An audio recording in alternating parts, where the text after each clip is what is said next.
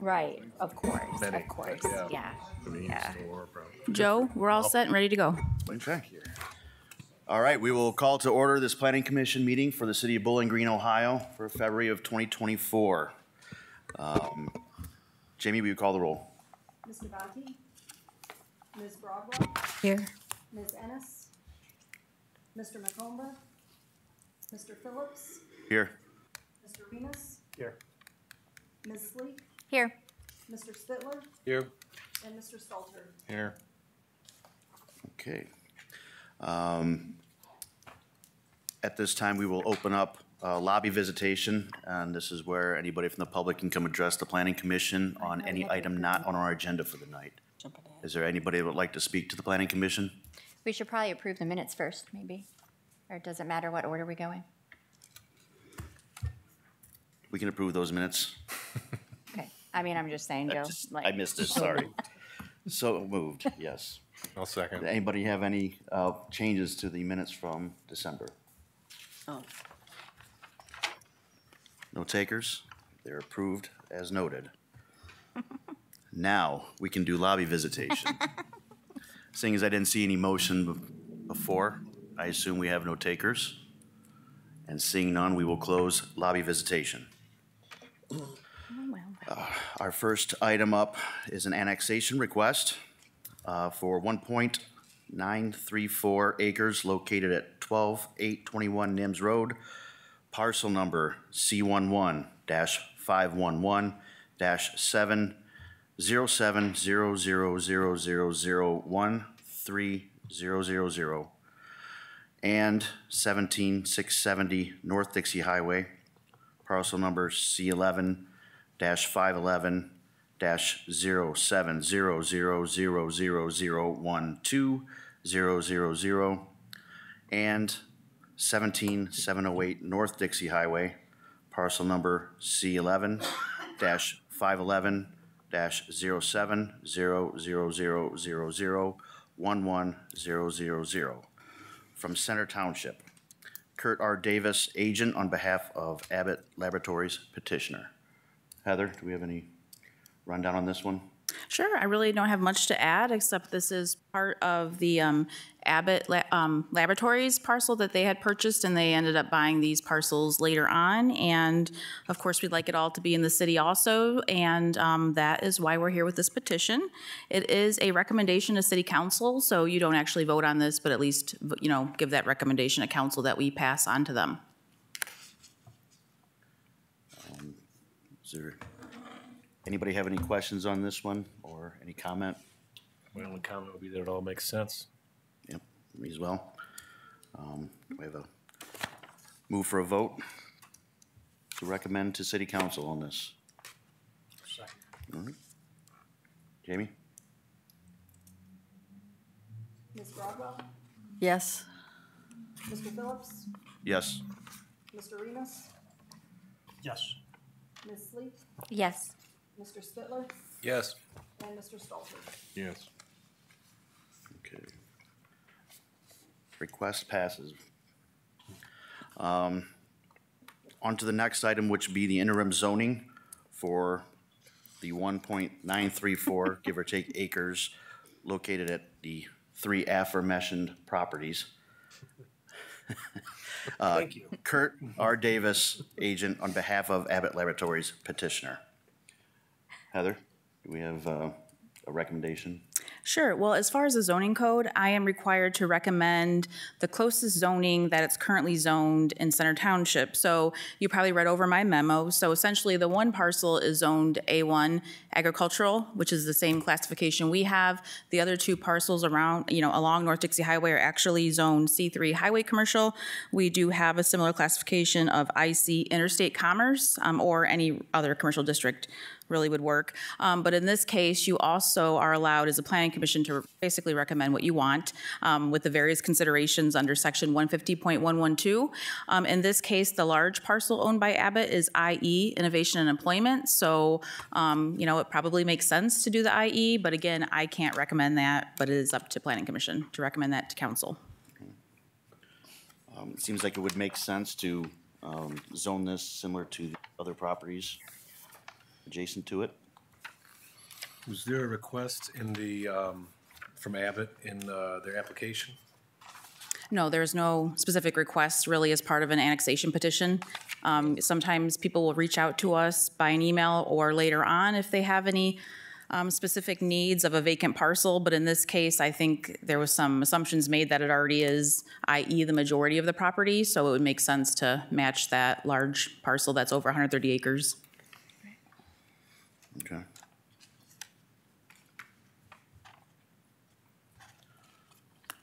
Well, I think it would make sense to recommend the innovation and employment classification for these properties. Have a motion? I'll move. So moved. Second. All right, we'll put it to a vote then. Jamie? Mr. Phillips, Yes? Mr. Remus, Yes. Ms. Sleek, Yes. Mr. Spittler, Yes. Mr. Stalter, Yes. and Ms. Broadwell. Yes. Okay. So recommended.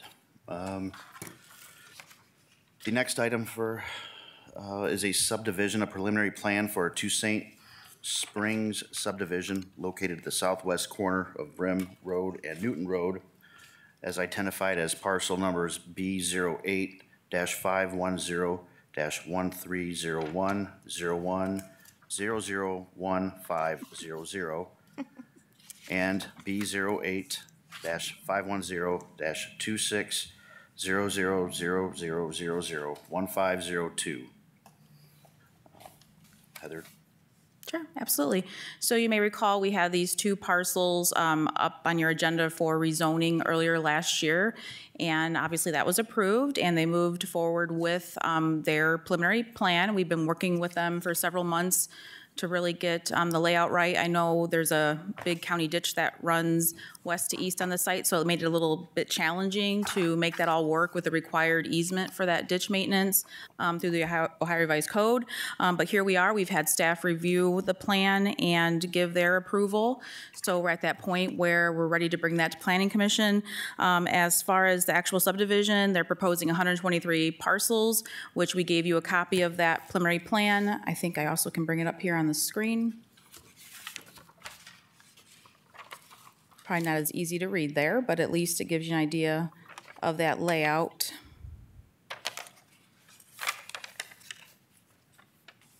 So it is zoned R2 under the new zoning code. And their lot sizes actually are a little bit larger than the minimum R2, and the setbacks are a little larger than, again, the minimums in R2. But again, we have it at our finalized stage to you, and in addition to that, there are no waiver requests, so it's good to go from a staff standpoint. Now, this won't be the last time you see this. After preliminary layout is approved, then they go back and do their construction plans as far as the developer and the engineering firm, and then they're resubmitted to city staff, and that's really, you know, the bones of the subdivision, so getting the infrastructure right and meeting the city specifications. And then once staff approves those construction plans, then normally a developer and their subcontractors go in and actually put in the infrastructure.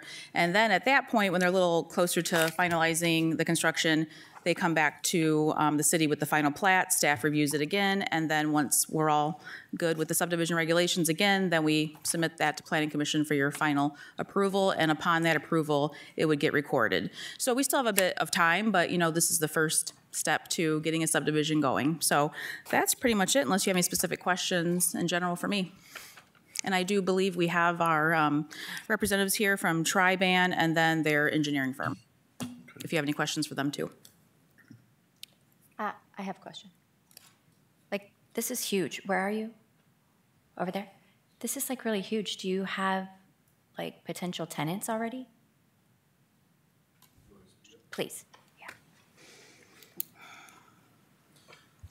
Yes, we have entered into a contract with K. Hovnanian Homes, which we have a relationship with as a national builder throughout Northeast Ohio, which we do subdivisions as well. We're currently doing one in Lake County on the east side of town, which is 130 homes, basically a mirror project of this. And just for takedown schedule-wise, to let you know, we basically finished up a little over a year ago, and they currently are over 40 units in process. So being a national entity, they bring a big driver and presence that they do studies of the areas, know what the public would like to see and what will sell. We want to come and be a big success. We're grateful to be part of this process and be considered for it in your guys' town. We see a lot of great things going on here and would like to be here more than just this project, as long as Keovanee does as well. They actually had a Build on Your Lot program where they did roughly about 15 homes a year, which was, homeowners with properties would come to them. And they have since, I don't want to say shut it down, but they have moved their program to a platform of subdivisions now on a larger level. So they're bringing a presence to the area as well, and a lot of good things to come. Oh, thank you. Any other questions? Sound good? Good. All right. I don't have any real concerns on this one, so I don't, seems as though I'll move to vote. I'll second. Second? All right, Jamie? Mr. Phillips, Yes. Mr. Remus, Yes. Ms. Sleek, Yes. Mr. Spittler, Yes. Mr. Stalter, Yes. and Ms. Broadwell. Yes. Okay, motion passes. Okay, the next item on it is reports from the Zoning Board of Appeals. Judy's not here today. Heather, will you be going over that, or are we just gonna do your report from the planning department? I will do my report. Okay, great.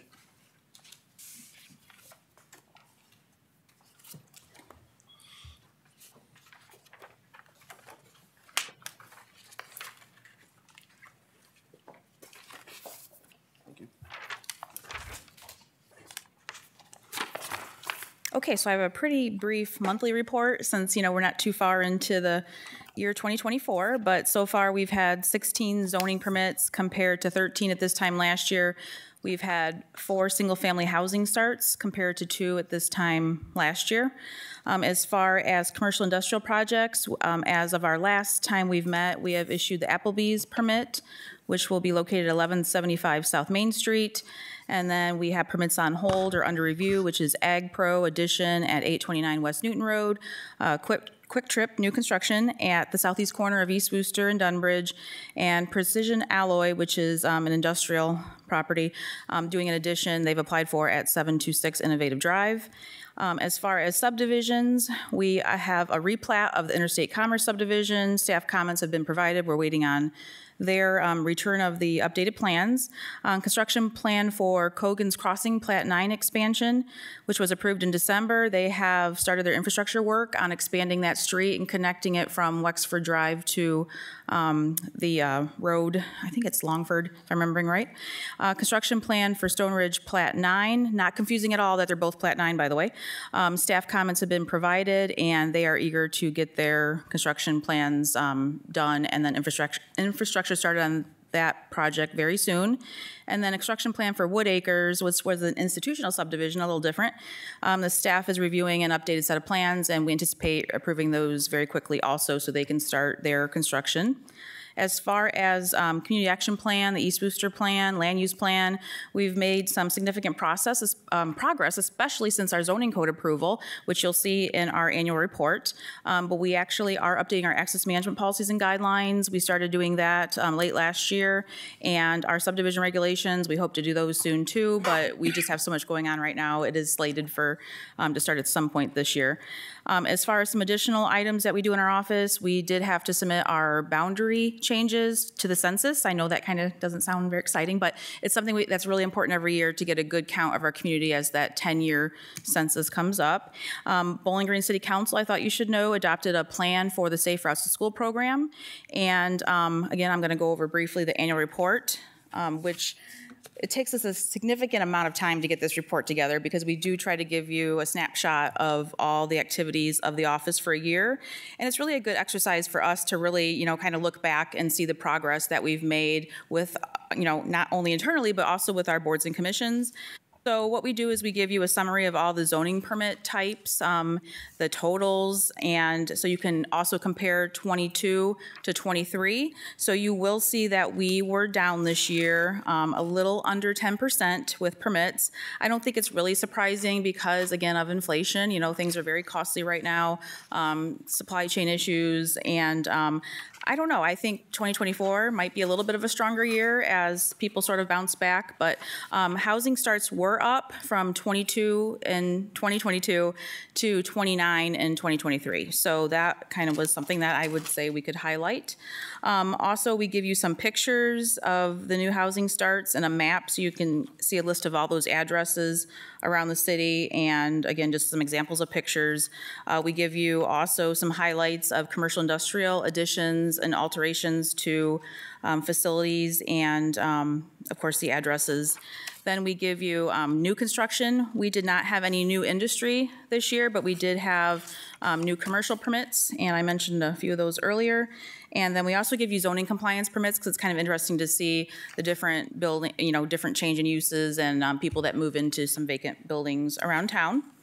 And then we give you information as far as the Zoning Board of Appeals. It's really good to track their activities so we know what kind of variances are being requested and if we have any sort of pattern of variances. If you have a category that has a lot of variances, that usually gives you an indication that maybe you need to relook at a certain section of your zoning code, that it might need some tweaks. But since ours is brand new, you know, we went down a little bit in variances. So we're at 25 variances for 2023 compared to 31 in 2022. We had 4 denied and a majority at 21 were approved. Planning Commission, I probably shouldn't even have to report on that one. You all remember 2023. But we had exactly the same amount of requests in 23 as we did in 22, so at 16. And I think we'll probably be even busier this year. We'll see how it goes, but it's looking very busy. So Historic Preservation Commission, they've been extremely busy. I won't read all their activities. I try to keep you up on those because they do at some point come in front of you for a recommendation. So I anticipate you'll probably see some more activities come your way this year. But again, they did a lot of activities. And code enforcement, that's always a very active division in the planning department. We do have one code enforcement officer. So I give you a summary of the various complaints he gets, warnings and citations by type. And then of course there's the rental registration and self-inspection program. So we give you an idea of some of those numbers that we dealt with in 2023. And then a little write-up of those activities and how they've operated with the process. Also, we help deal with the downtown permits. So those are approvals to be on the sidewalk, whether it be A-frame signs, outdoor dining, and merchandise display. We also, Jamie in particular, sends out new resident newsletters to folks that we see in the paper that have bought new homes here.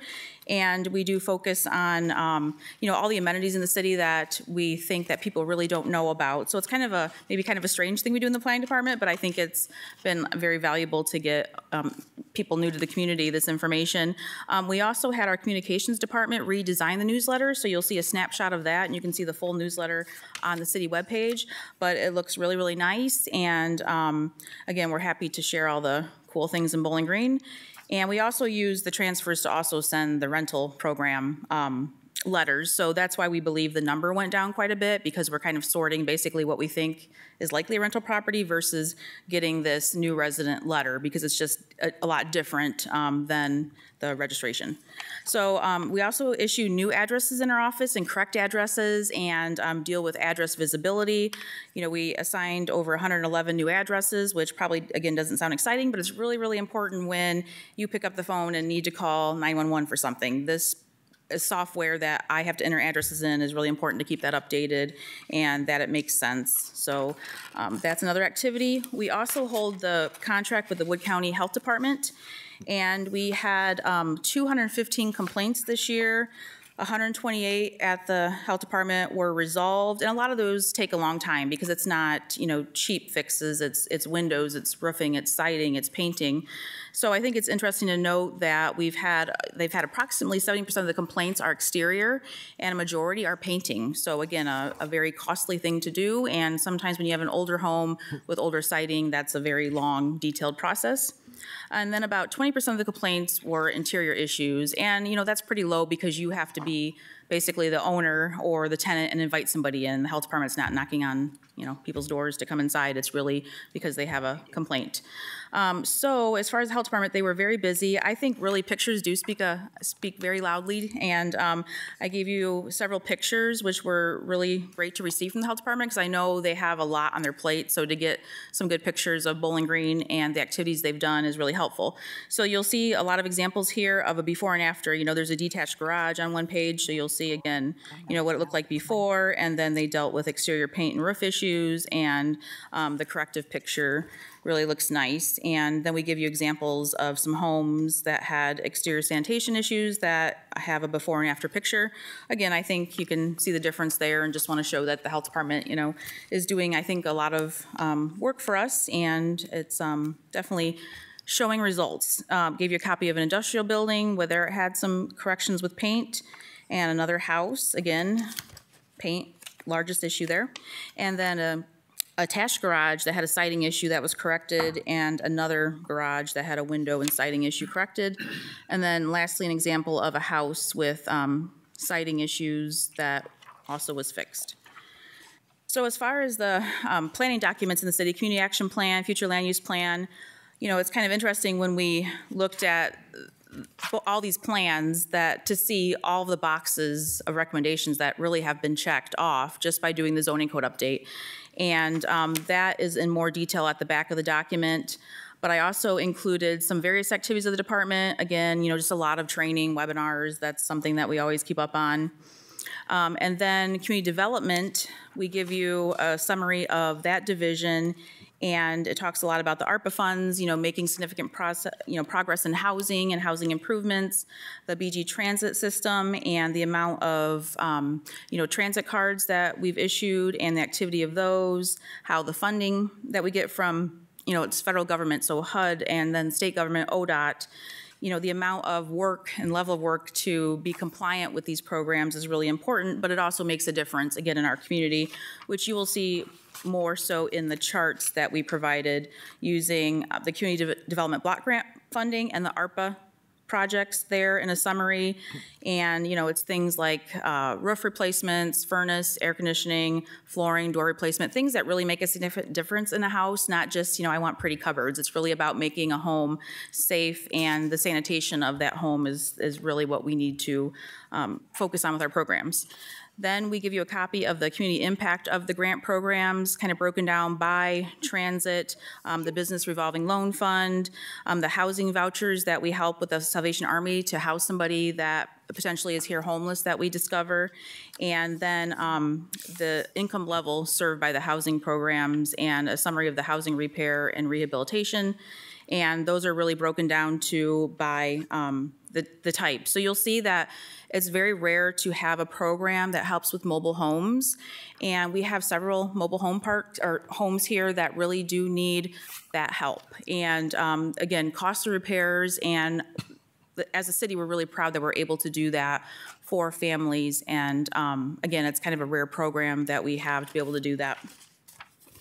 So again, more pictures. So you'll see a couple examples of photos of ARPA projects. So that funding was used, again, it's the same type of help we can give for that program, but the income levels are a little bit higher, so we can capture more households just kind of on that brink of not being able to meet that low income threshold.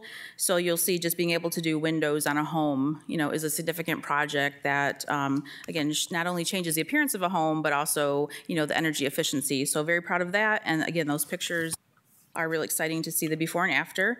And then we have examples of before and after of the CDBG projects. Again, you'll see some significant damage of subflooring, that's rotting, and to a totally remodeled bathroom where somebody who has a disability is able to access their shower where they could not before. So again, really important projects, and great results that I think we've had with both programs, and that's summarized as far as even locations on page 24, the map of the CDBG and ARPA projects. So you'll see, it's not just on the east side or west side, it's all over town where these projects are happening. So I think it's important to illustrate that they're really touching, really all facets, all wards of the city.